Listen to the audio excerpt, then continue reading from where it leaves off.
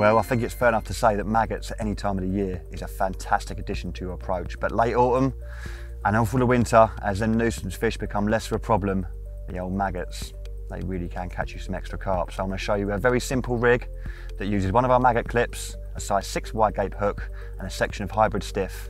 And this rig is super effective and super easy to tie. Firstly, strip back 4 inches of the coated section of the hybrid stiff. Place your chosen size maggot clip onto the soft section of hybrid stiff via a 4-turn blood knot.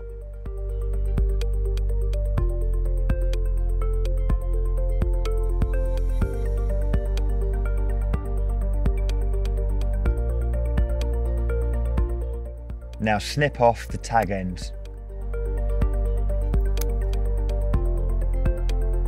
Cut off 3 mil of silicone, place this onto the stiff section of the hybrid stiff, then pass your hook through the silicone, try not to catch any of the braided section through the hook. Pass your tag end of hybrid stiff through the back of the eye and perform a 4-turn knotless knot, securing in place again through the back of the eye.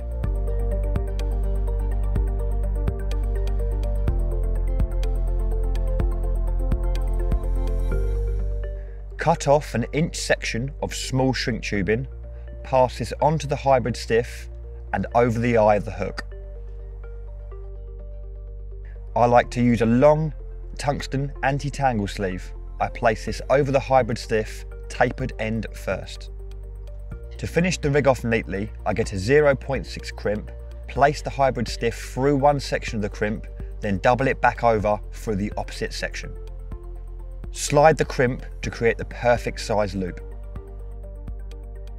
Place your crimp into the crimp tool, pressing firmly, making sure you get the perfect crimp. Slide your long anti-tangle sleeve up the hybrid stiff, covering the crimp and leaving a small loop.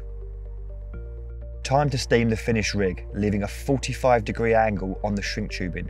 This will help the hook turn when a fish picks up your maggot rig.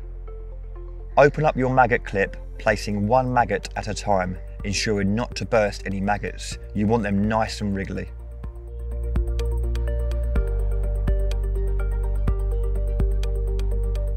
Once you have a sufficient amount of maggots on the clip, close the gate, and there you go, the perfect maggot rig.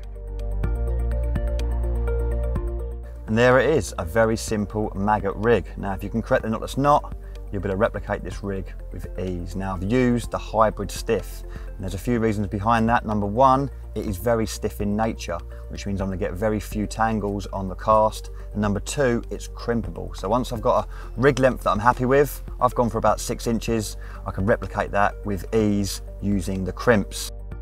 You know, when it gets tough in the winter and late autumn, them little wrigglies can make all the difference between sitting in your bivvy, twiddling your thumbs, and getting out there and catching lots of carp.